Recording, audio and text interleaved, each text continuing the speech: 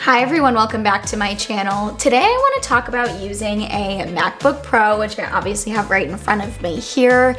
And the reason I wanted to make this video is because I recently downloaded the software update to Big Sur, and I had a lot of concerns when first navigating it that I figured other people might be having the same ones as well. So that's why I wanted to make this video to talk about some navigation tips, some customization tips for your MacBook Pro. I'm actually splitting this video into two parts, so make sure you check the description box for the topics that I'll be covering in this video and what I'll be covering in part 2, which I'll be posting in a couple of days. But I will have everything in this video listed with the timestamps as well. If you want to skip to anything specific, you can do that by going into the description box and clicking on the timestamps. And as always, I will be showing screen recordings so that you can actually follow along with me as I'm going through all of the examples and showing you how to do everything. So let's just go ahead and get started. So the first thing I want to go over is actually using this trackpad and how to customize it to your liking. So the way you can do that is by going into your system preferences and going into trackpad. So here are all the options that you can use with your trackpad. And it's nice that they show you an example of all of the things over on the right-hand side here so that you actually can see what they mean. One thing that I know a lot of people do like to change is the scroll direction. So this is kind of the default that comes with MacBooks, is the scroll direction as natural. So really, if you scroll down on your trackpad, it's gonna scroll up on the screen and vice versa. But if you want to scroll down on the screen while you're dragging your fingers down, then you just unclick scroll direction natural and it'll show you here an example. When you scroll your fingers down and up, it actually takes the page down and up like what your finger motion is doing. You can also utilize all of these features like the zoom, smart zoom, rotate, and then there's even more gestures. So swiping between pages, showing your notification center, your mission control, your launch pad, and your desktop. So there are a ton of options that you can use to customize your trackpad. The next biggest thing on this computer that took me a while to get acclimated with is the control tab, and that's this little touch screen tab right here. So the way that you can customize this is by going into your system preferences and clicking on keyboard. And right here on the bottom it says customize control strip. And this entire thing right here will pop up, and these are the options that you can use as defaults on your control strip. So I'll show you what I have on mine right now. So these are all the options I currently have. Brightness, I have mission control, launch pad, I have keyboard brightness, play, pause, volume, and Siri. And if I wanted to change those, all you have to do is click and drag down, and it will pop up on your control strip.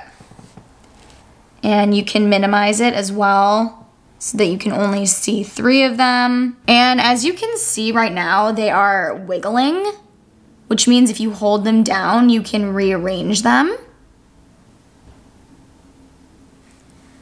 So if you want do not disturb to be all the way at the front here, you can move that. And then once you're done, you just click done, and that'll be your default for your control strip. So as you can see right now, I'm screen recording my screen, so that's why that's there. But if I just click this little arrow, all of those other options will pop up, including do not disturb, which is the one I just added to my control strip. And something to note about the control strip is it'll change based on what you're doing on your computer at any given time. So for example, when I open up my Final Cut Pro to edit my videos, new controls will pop up. Those default ones won't be there if I'm in a specific application. So that's just something to keep in mind, that it will change based on what you're doing. But if you go back to your desktop, the defaults will always be here on your control strip. The next thing I want to talk about is customizing your dock, which is that bar at the bottom with all of your little applications. So there are a bunch of things you can do to customize this. You can make it bigger or smaller. You can also go to System Preferences and go to Dock and Menu. You can put it on the left-hand side, on the right-hand side.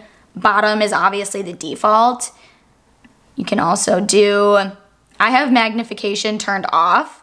So for example, when I hover over, it just tells me the name of the app, but if I click magnification, they get bigger if I hover over them.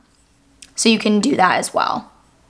You can also add or remove applications from your dock really easily. So I'm gonna show you how to remove one. So for example, I'm gonna remove this Apple Music one since I don't use Apple Music. So if I just click and drag it, you can see it says remove, and now it's gone.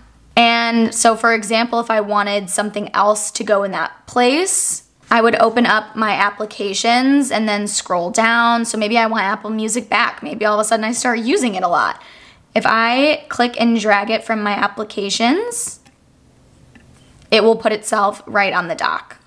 So similarly to customizing your dock on the bottom, you can also customize your menu on the top here, which is really helpful. I wasn't a huge fan of the defaults that this one came with, so I'm gonna show you how to change those as well. So again, if you go to Dock and Menu Bar, these are all of the options that you can put on your menu bar.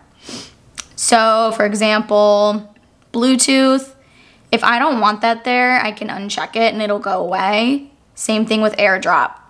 I can uncheck it, it'll go away. This is my screen recording happening right now, so obviously that's gonna stay there until my screen recording is done.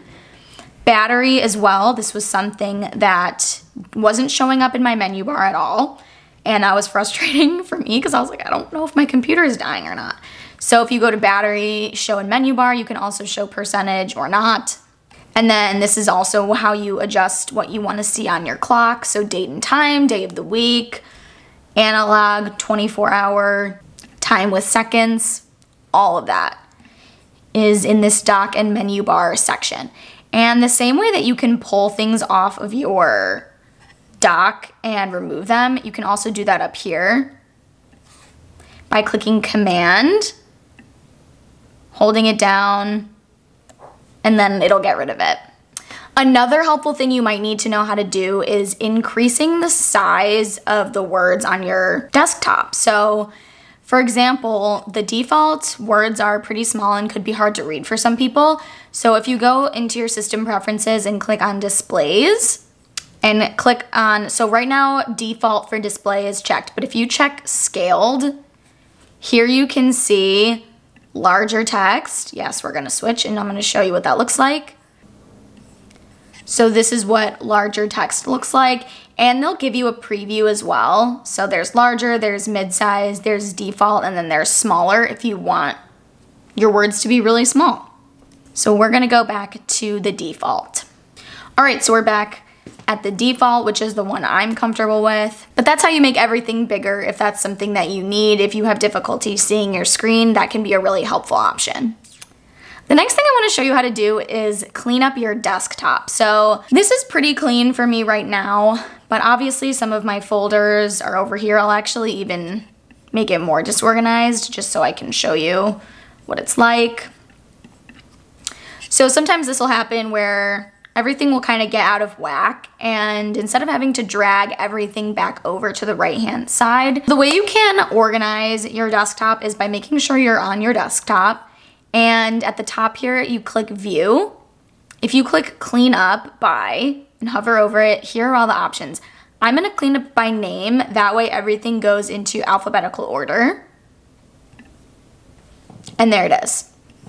So all of my documents went over here and they're all in alphabetical order, which is super helpful and it saves so much time. You can also clean up by any of these other options as well. So I think that's just a great way to clean up your desktop if it's looking a little bit messy. So that's it for today. I really hope you enjoyed this video. I will leave a couple more videos linked in the description box to some other videos I've created about helping with technology, navigating it, like using an iPhone without a home button, using the new iOS 14 update, how to use Zoom, things like that. So I will link a couple more videos in the description box if you want to check any of those out. Don't forget to check out part 2, which I will have linked up here and in the description box once it's posted. But I hope to see you guys in my next video. Bye!